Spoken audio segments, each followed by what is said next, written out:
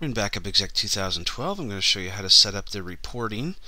From here, we'll just go ahead and in the upper left corner, click on the icon, go to Configuration and Settings, go to Backup Exec Settings, and on the left-hand side we see some defaults here. Click on Reports.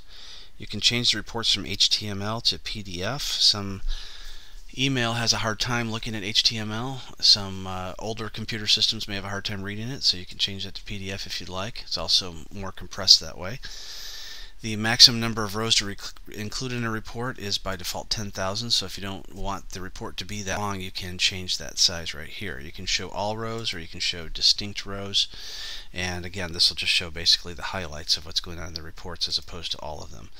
You can use a special image file if you want, just by clicking on the Use the Custom Image File and then browsing to that file, instead of seeing the default icon that shows up in the reports. You can also set banner colors to make things easier to read by categories, and you can choose the color of your choice for each of these different banners. Down at the bottom we can set up the footer text, so you can have a message that says something at the bottom, and you can also include the time. Definitely want to include the time. That does help in the reports. And when you're done, you can click OK.